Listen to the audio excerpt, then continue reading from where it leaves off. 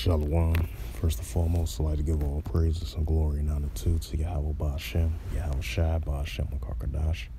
Shalom to the elders, Wa'akim Wa'akwaf, and I say Shalom. And this is a sit-down lesson I want to bring out of the prophet Isaiah, chapter 55, verse 9 through verse 11.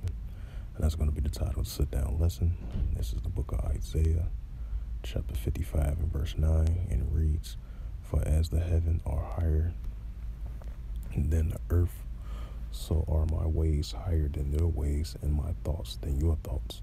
Right? So since the Heavenly Father, He's the creator of everything, because He's the only true living power. So His ways are 10 times way higher than our ways. That's why we put our faith and love and trust in Him and trust in His ways, because the ways of Heavenly Father is righteous and pure, so we trust in the ways of Him.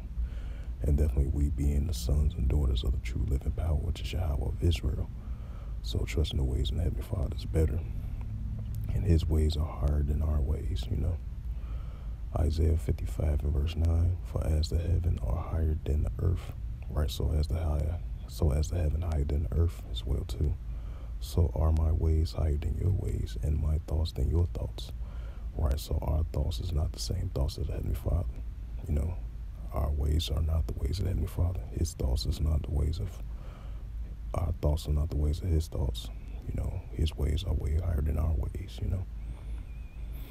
Isaiah 55 and verse 10, "For as the rain cometh down, and the snow from heaven, and returneth not thither, but water the earth, and make it to bring forth and bud, and make it to give seed to the shower, and bread to the eater." Isaiah 55 and verse 11, "So shall my word that go forth out of my mouth," which is the Heavenly Father speaking, "and it shall not return unto me void." Right? So the words of the Heavenly Father doesn't go unto Him void. It pushes forth, it moves forward, but it shall accomplish that what I please, and it shall prosper in the thing whereto I sent it. Right? So the words of the Heavenly Father doesn't go on void, it goes forth, and it accomplishes that which is pleases Him in His sight, because He's the true creator, which is Yahweh of it, Yahweh of Israel. Everything goes, without the Father's permission, So He's in control of everything, the true living power, which is Yahweh of Israel. So the words out of the Heavenly Father's mouth, it doesn't go on void. It doesn't return. Return unto Him void. It goes forth, and it accomplishes Him which He pleased, in His sight, I'm gonna read again. Isaiah 55 verse 11. "So shall my word be that go forth out of my mouth, and it shall not return unto me void, but it shall please accomplish that which I please, and it shall prosper in the things whereto I sent it."